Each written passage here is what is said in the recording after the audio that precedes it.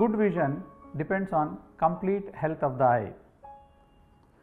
In post-operative conditions, in addition to good surgery, all the parts of the eye should be in good health for a good quality vision.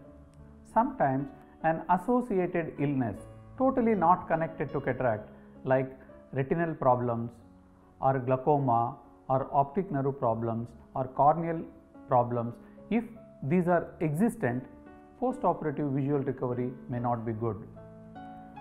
Many times we would come to know about this pre-operatively and discuss it with you and ask you to understand the post-operative visual recovery. Sometimes when cataract is dense or if diagnostic tools cannot pick up in the pre-operative condition, these things will come as a surprise.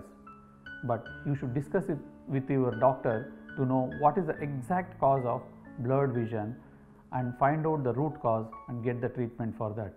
In short, not every poor vision post-operatively is due to cataract surgery.